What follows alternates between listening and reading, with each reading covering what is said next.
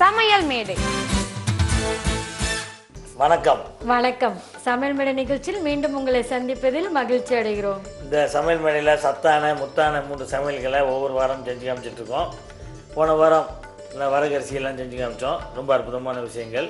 இந்த வாரம் அற்புதமான 3 சமையல்கள் நான் செய்ய போகிறோம். அதுவும் சத்தானது, ரொம்ப ஆரோக்கியமானது. இப்போ முதல்ல நாங்கள் செய்ய போகிறது என்ன செய்ய போகிறோம்? வரகரிசி காய்கறி பொங்கல். வரகரிசி காய்கறி பொங்கல். பொங்கல் பொதுவாக காலையில் நம்ம டிஃபனுக்காக பயன்படுத்துவோம். இப்போ அதே கொஞ்சம் காய்கறிகளோடு சேர்த்து சாப்பிடும்போது இன்னும் ஆரோக்கியமாக இருக்கும். அதுக்காக தான் இந்த வரகரிசி காய்கறி பொங்கல். இப்போ இந்த வரகரிசி காய்கறி பொங்கலுக்கு என்னென்ன தேவை, எதை எப்படி பண்ணணும்னு சொல்லுங்கள். வரகரிசி, பாசிப்பயிறு, வெங்காயம், தக்காளி, பீன்ஸ், கேரட், மிளகு, சீரகம், நெய், உப்பு. இப்போ இது எப்படி பண்ணணும்னு சொல்லுங்கள். இது வரகரிசி ஒரு ஊற வச்சு வடித்து இந்த மாதிரி கொலைய பாசிப்பயிரும் வரகரிசியும் பொங்கலுக்கு நம்ம எப்படி பண்ணுவோம் அந்த மாதிரி தனியாக எடுத்து வச்சுருக்கேன் செஞ்சு. வரகரிசியை ஊற வச்சு எவ்வளோ நேரம் ஊற வைக்கலாம்? ஒரு 10 நிமிஷம் போதும். 10 நிமிஷம் ஊற வச்சுட்டு அதோட பாசிப்பருப்பும் நம்ம வெண்பொங்கலுக்கு எப்படி பண்ணுவோமோ அந்த மாதிரி நல்லா குழஞ்சி வேக வச்சு எடுத்து வச்சுருக்கேன். சரி, இப்போது நெய் காயணும்.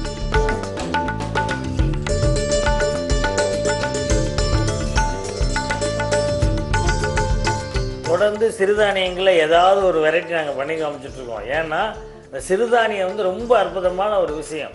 ஒவ்வொரு வாரம் பார்த்திங்கன்னா வரகு, சாமை, திணை, குதிரைவாளி, கம்பு, சோளம், அதே மாதிரி பாரம்பரிய அரிசிகள் இப்படி மாற்றி மாற்றி மாற்றி மாற்றி இதிலே நாங்கள் பண்ணி காமிச்சிட்ருக்கிறது காரணம் என்னென்னா, ஏதாவது ஒரு வகையில் இந்த சிறுதானியங்களையும் பாரம்பரிய அரிசிகளையும் சாப்பிட்டோம்னா நம்ம என்றைக்குமே ஆரோக்கியமாக இளமையாக இருக்கலாம். நம்ம எதிர்கால சந்ததியும் ஆரோக்கியமாக வளர்கிறதுக்கான வாய்ப்புகள் இருக்குது. அதனால தான் சிறுதானியத்திலே நாங்கள் தொடர்ந்து செஞ்சுட்ருக்கோம். இந்த வரகரிசி காய்கறி பொங்கலும் ரொம்ப அற்புதமான விஷயந்தான்.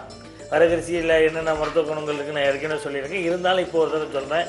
இது சர்க்கரை அளவை கட்டுப்படுத்தக்கூடியது, உடல் எடையை குறைக்கக்கூடியது, அதாவது உடலில் இருக்க தேவையற்ற கொழுப்புகளை எல்லாம் குறைக்கும். அதே மாதிரி மூட்டு வலி, இப்போ பார்த்திங்கன்னா ஏகப்பட்ட பேருக்கு மூட்டு வலி. இந்த மூட்டு வலிக்கெல்லாம் இந்த வரகரிசி ரொம்ப அற்புதமான விஷயம். நெய் காஞ்சிடுச்சு.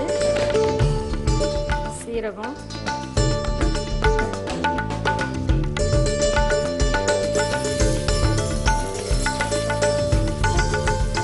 கொஞ்சமாக வெங்காயம் போதும்.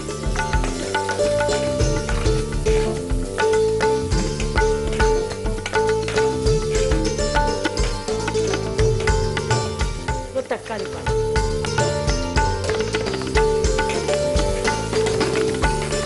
முன்னால் வரகுனா என்ன அப்படின்னு சில பேருக்கு தெரியாமல் இருந்தாங்க. சிறுதானியங்களுக்கு குதிரைவாளி, சாமையெல்லாம் என்னென்ன தெரியாது. கொஞ்சம் உப்பு போடுறேன். இப்போ பார்த்தீங்கன்னா இந்த வரகு சிறுதானியங்கள் எல்லா கடைகளையும் விற்க ஆரம்பிச்சிட்டாங்க. ஏன்னா மக்கள் மத்தியில் நல்ல வரவேற்பு இருக்குது. இதோட மருத்துவ குணங்கள் பல பேருக்கு தெரிய ஆரம்பிச்சிச்சு. இதுவரைக்கும் இந்த சிறுதானியங்களை பயன்படுத்தாதவர்கள் தயவு செய்து சிறுதானியங்களை பயன்படுத்தி சாப்பாட்டுக்கு பயன்படுத்துங்க. இப்போ பீன்ஸும் கேரட்டு போடுறேன். பட்டாணி போட்டுக்கலாம். நான் பீன்ஸ் கேரட் மட்டும் போடுறேன். பட்டை திட்டப்பட்ட, அதாவது பாலிஷ் செய்யப்பட்ட அரிசிகளை தொடர்ந்து பயன்படுத்தாமல் இந்த மாதிரி சிறுதானியங்களையும் பாரம்பரிய அரிசிகளையும் பயன்படுத்தினோம்னா நம்ம வீட்டில் இருக்க எல்லாருமே ஆரோக்கியமாக இருப்பாங்க. எல்லாரும் ஆரோக்கியமாக இருந்தால் ஹாஸ்பிட்டலுக்கு போக வேண்டிய சூழ்நிலை வராது. ஹாஸ்பிட்டலுக்கு போகாமல் இருந்தாலே நம்ம குடும்பம் இன்றைக்கும் ஆரோக்கியமாக சந்தோஷமாக இருக்கும். காய் வந்துடுச்சா? காய் வந்துடுச்சு. இப்போ இதில் அதுக்குள்ள அது காய வைங்க. சாதத்தை போடணும்.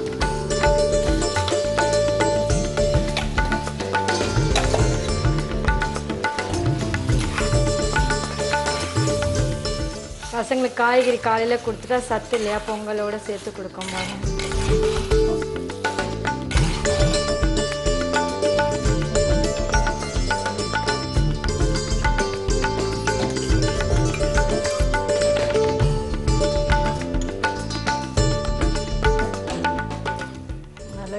மிளகு போடணுமா? சீரகம், சீரகம், இஞ்சி இந்த மாதிரி சின்னதாக வச்சுக்கோங்க. நைஸாக கட் பண்ணிவிட்டு மிளகு, சீரகம், இஞ்சி.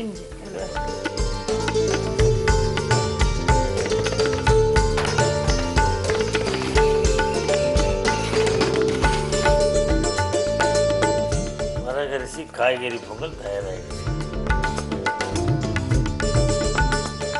கலர் கலராக இருக்கும்போது பசங்க கண்டிப்பாக சாப்பிடுவாங்க. காலையில் இந்த ப்ரெட்டையும் ஆம்லேட்டையும் போட்டு கொடுக்காம வெள்ளைக்கோழி முட்டையோட ஆம்பளை போட்டு தட்டி விடாமல் இந்த மாதிரி செஞ்சு கொடுத்தோம்னா பிள்ளைங்களுக்கு ரொம்ப நல்லது.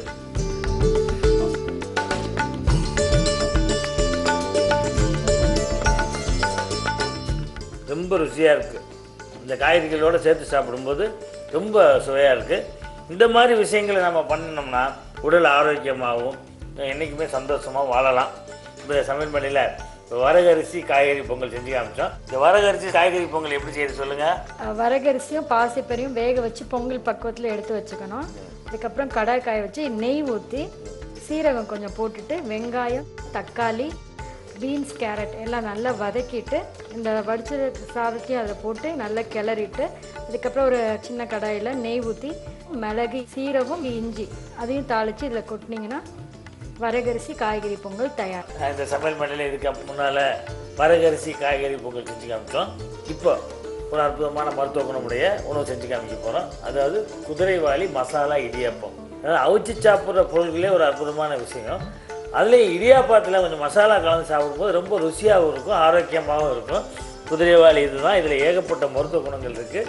இந்த மருத்துவ குணங்களை பற்றி நாங்கள் அப்புறம் சொல்கிறேன். இந்த குதிரைவாலி மசாலா இடியாப்பத்துக்கு என்னென்ன வேணும்? குதிரைவாலி மாவு, பச்சை மிளகாய், கொத்தமல்லி, கருவேப்பிலை, உப்பு, இவ்வளோதான். ரொம்ப எளிமையாக. இதில் பாருங்க, குதிரைவாலியே ஏகப்பட்ட மருத்துவ குணம் உடையது. அதுபோக கருவேப்பிலை சேர்க்கணும், கொத்தமல்லி சேர்க்கணும். இதுக்கு மேலே என்ன வேண்டியது இருக்குது? இது என்ன பண்ணணும், எப்படி பண்ணணும்னு சொல்லுங்கள். இந்த மாவு இந்த மாதிரி எடுத்து வச்சுக்கோங்க அரைச்சி குதிரைவாலியை. இப்போ வந்து இதெல்லாம் மிக்சியில் போடணும். கொத்தமல்லி, புதினா வேணாலும் போட்டுக்கோங்க, ஆனால் நல்லது ரொம்ப.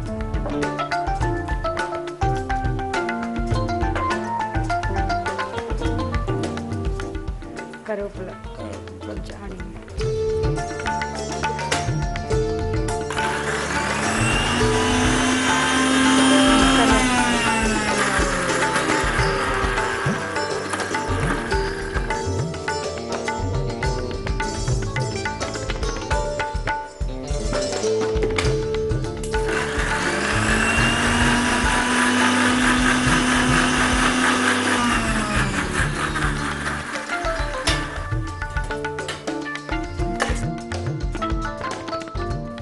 தண்ணி அடிச்சுட்டு வடிகட்டணுமா? வடிகட்டியாச்சு. கொஞ்சோண்டு கழுவி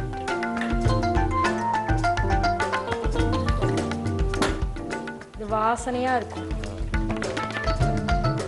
இது வந்து நல்லா சூடு பண்ணணும். இந்த சாரை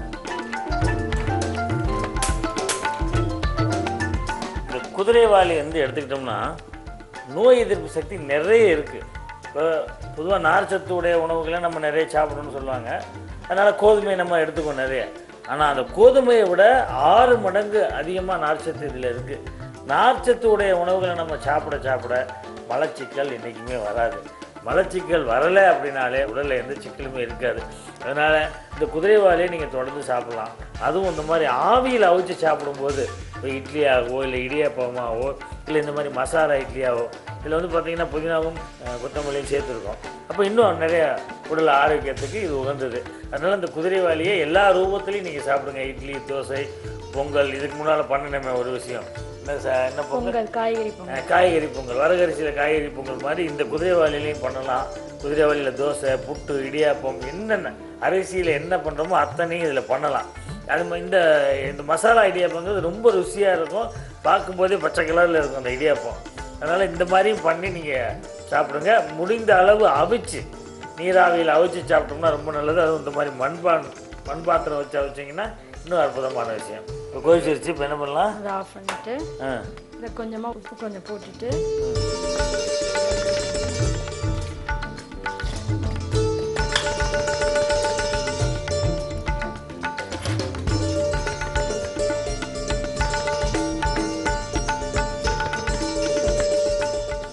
தண்ணி சூடு ஆறுறதுக்குள்ள அதை பிசைஞ்சிடணும். சூடாக பிசையும் போது நல்லாயிருக்கும். இடியாப்பம் சாஃப்டாக இருக்கும்.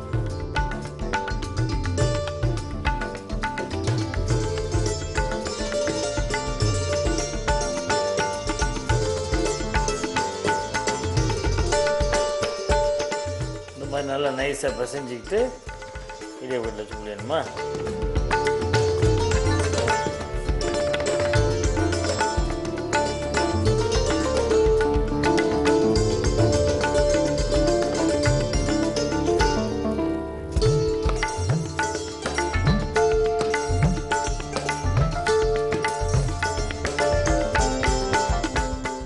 கோஸ்மல்லி சாம்பார் நல்லாயிருக்கும்.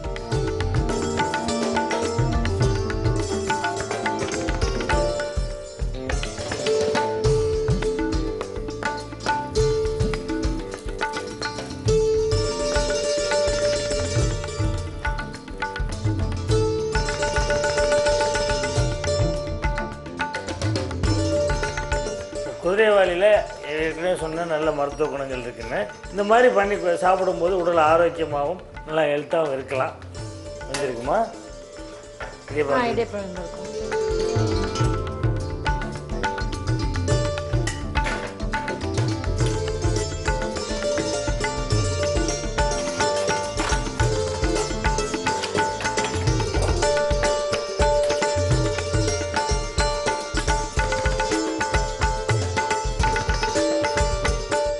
மசாலா இடியப்பம் இது வாசனையும் ரொம்ப நல்லா இருக்குது. பக்கத்தில் இருக்கும்போது ரொம்ப வாசனை இருக்குது. இது சாப்பிட்டு பார்க்கலாம்.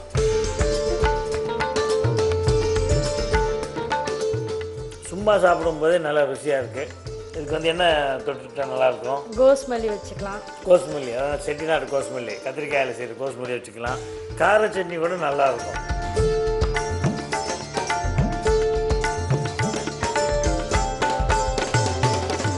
குதிரைவாலி மசாலா இடியாப்பம் எப்படி செய்து சொல்லுங்கள்? குதிரைவாலி மாவை எடுத்து வச்சுட்டு மிக்சியில் வந்து கொத்தமல்லி, கருவேப்பிலை, பச்சை மிளகாய் கொஞ்சம் தண்ணி ஊற்றி நைஸாக அரைச்சி வடிகட்டி அதை கொதிக்க வச்சுட்டு இந்த இடியப்ப மாவில் உப்பு போட்டு அந்த கொதிக்க வச்ச தண்ணி அதில் ஊற்றி பிசைஞ்சு இட்லி பாத்திரம் காய வச்சு அதில் கட்டையில் வச்சு புழிஞ்சு எடுத்திங்கன்னா குதிரைவாலி மசாலா இடியாப்பம் தயார்.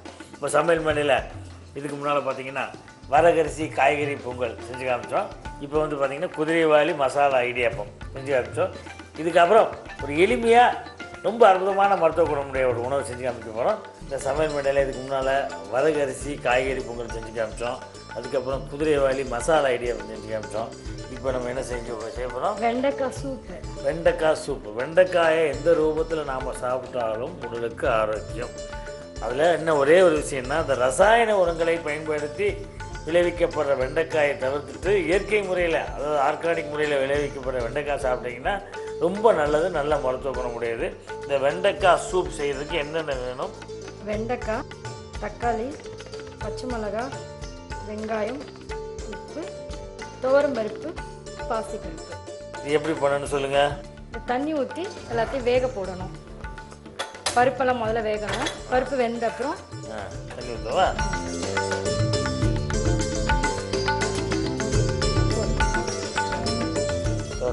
துவரம்பருப்பும் பாசிப்பருப்பும்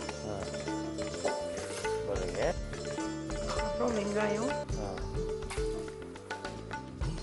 பச்சை மிளகாய், தக்காளி, வெண்டைக்காய். வெண்டைக்காய் வந்து நீங்கள் முத்தின வெண்டைக்காய் நம்ம வந்து கீழே போடுவோம் இல்லையா வேண்டான்ட்டு, அந்த மாதிரி இல்லாமல் அந்த வெண்டைக்காய் எடுத்து நீங்கள் சூப் வைக்கலாம். பொரியலுக்கு பண்ணிவிட்டு வெண்டைக்காய் சூப் வச்சு சாப்பிட்றலாம். வெண்டைக்காய் நம்ம வாங்கும்போது பார்த்தீங்கன்னா ஒரு 1/2 கிலோ வாங்குறீங்கன்னா ஒரு 100 கிராம் 150 கிராம் மற்ற முத்தலாக இருக்கும். அதை நீங்கள் தூக்கி போட்டுருவோம். அப்படி தூக்கி போடாமல் அதை எடுத்து சூப்பாக பண்ணலாம். இந்த வெண்டைக்காயில் வந்து நிறைய மருத்துவ குணங்கள் இருக்குது. இதில் வந்து வெண்டைக்காயில் பார்த்தீங்கன்னா வளவளப்பு சக்தி இருக்குது. இந்த வளவளப்பு சக்தி மூட்டுக்கு ரொம்ப நல்லது. அது ஞாபக சக்தி நிறைய கொடுக்கக்கூடியது. சர்க்கரை அளவை கட்டுப்படுத்தக்கூடியது இந்த வெண்டைக்காய். இந்த வெண்டைக்காயை பச்சடியாக மண்டி பொரியல் ஏகப்பட்ட விஷயத்தில் செய்யலாம். அந்த மாதிரி சாப்பிட முடியாத ஒரு சூழ்நிலையில் இந்த மாதிரி இந்த முத்தல் கொஞ்சம் வெண்டைக்காய் கிடைச்சது அப்படின்னா இந்த மாதிரி சூப் வச்சு சாப்பிடலாம். சாயந்தர நேரத்தில் சூப் வச்சு சாப்பிட்டிங்கன்னா நல்ல உடலுக்கு எனர்ஜி கிடைக்கும். குழந்தைங்களுக்கும் நல்ல ஆரோக்கியமாக இருக்கும். அறிவு சாதத்துலேயும் ஊற்றி சாப்பிடலாம். அந்த சூப்பு ஒன்றும் பிரச்சனை கிடையாது. இப்போ ஏகப்பட்ட பேருக்கு மூட்டு வலி வர காரணம் நம்ம வெள்ளை சர்க்கரை. இந்த வெள்ளை சர்க்கரை நம்ம தவிர்த்துட்டு நாட்டு சர்க்கரை பயன்படுத்தினோம்னாலே மூட்டு வலிகள் குறையும். அதனால் ஆரோக்கியமான உணவு சாப்பிடாதனால தான் ஏகப்பட்ட பிரச்சனைகள் இந்த வெள்ளை சர்க்கரை மூலமாகவும் பிரச்சனைகள் வருது. அதனால தான் ஒவ்வொரு உணவுலையுமே வந்து மருத்துவ குணத்தை சேர்த்துக்கங்க. வெள்ளை சர்க்கரை தவிர்த்துருக்கங்க. வெள்ளை சர்க்கரை விட்டுட்டு நாட்டு சர்க்கரை கருப்பட்டியெல்லாம் சாப்பிட்டிங்கன்னா உடலுக்கும் ரொம்ப நல்லது. அதே மாதிரி நம்ம இந்த மூட்டு வலிகள் வராமல் தடுத்துக்கலாம். சர்க்கரை நோய் வராமல் இருக்கலாம். அப்படின்ற போது நான் இயற்கை முறையில் விளைவிக்கப்பட்ட காய்கறிகள், பழங்கள், உணவுகளை நீங்கள் சாப்பிட்டீங்கன்னா ரொம்ப நல்லது. கொஞ்சம் வேகட்டுமா? வேகட்டும். மூடி வச்சிடலாம். இது நல்லா கொதிக்கட்டும். கொதிச்சிருக்குமா?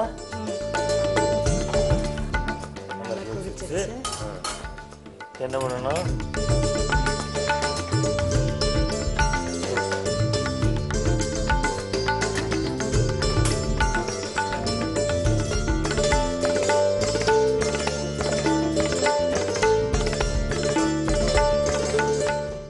எண்ணெய் காஞ்சிருச்சு.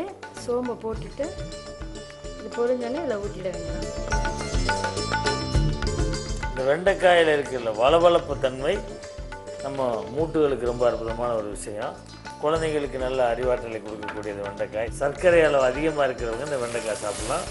வெண்டைக்காய் சூப்பாக சாப்பிடும்போது ரொம்ப உடலுக்கு ரொம்ப ஆரோக்கியமானது. இது வந்து நீங்கள் தேங்காய் பால் வேணுன்னா ஊற்றிக்கோங்க, இல்லைன்னா வேண்டாம், நான் ஊற்றலை. நீங்கள் வேணும்னா எடுத்துக்கோங்க.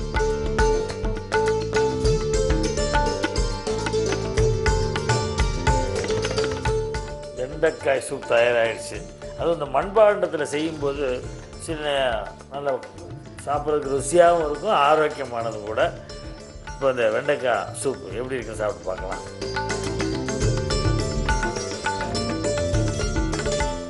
ரொம்ப சுவையாக இருக்குது. இது சும்மாவே சாப்பிட்லாம், சாதத்தில் போட்டு கூட சூப்பு மாதிரி சாப்பிட்லாம். ரொம்ப ஆரோக்கியமானது கூட. இந்த வெண்டைக்காய் சூப் எப்படி செய்யுது சொல்லுங்கள் பார்க்கலாம்.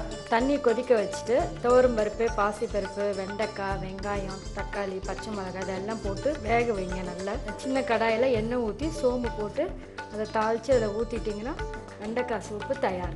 இன்றைக்கி சமையல் மேடையில் பார்த்தீங்கன்னா 3 அற்புதமான சமையல் செஞ்சு காமிச்சோம். அதாவது வரகரிசி காய்கறி பொங்கல், அடுத்து பார்த்தீங்கன்னா குதிரைவாலி மசாலா இடியப்பம், இப்போ வெண்டைக்காய் சூப்பு. இந்த மாதிரி மற்றொரு சமையல் மேடை நிகழ்ச்சியில் நாங்கள் உங்களை சந்திக்கிறோம். அதுவரை உங்களிடமிருந்து விடைபெறுவது ஜி ராஜேந்திரன், ராஜேஸ்வரி. உங்கள் ஆரோக்கியம் உங்கள் கையில், உங்கள் ஆரோக்கியமே எங்கள் நோக்கம். வணக்கம். வணக்கம்.